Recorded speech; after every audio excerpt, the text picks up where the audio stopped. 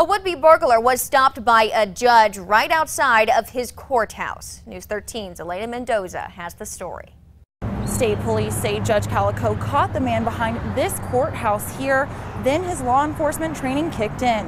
Calico has been the magistrate judge here since last July. A criminal complaint says he walked out of the back of the courthouse to see Carlos Quintana rummaging through a clerk's car.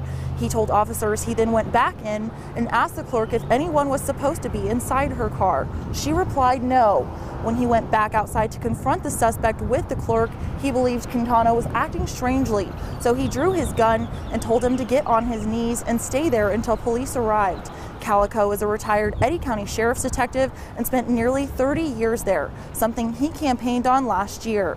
28 years of law enforcement, honest, dedicated, a wonderful family, and for most of all, Calico is justice for all.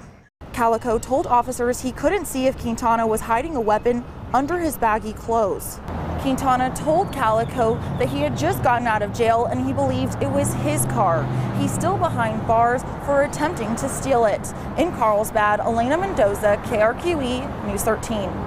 According to online court records, Quintana has been arrested for burglary, car theft, and armed robbery in the past.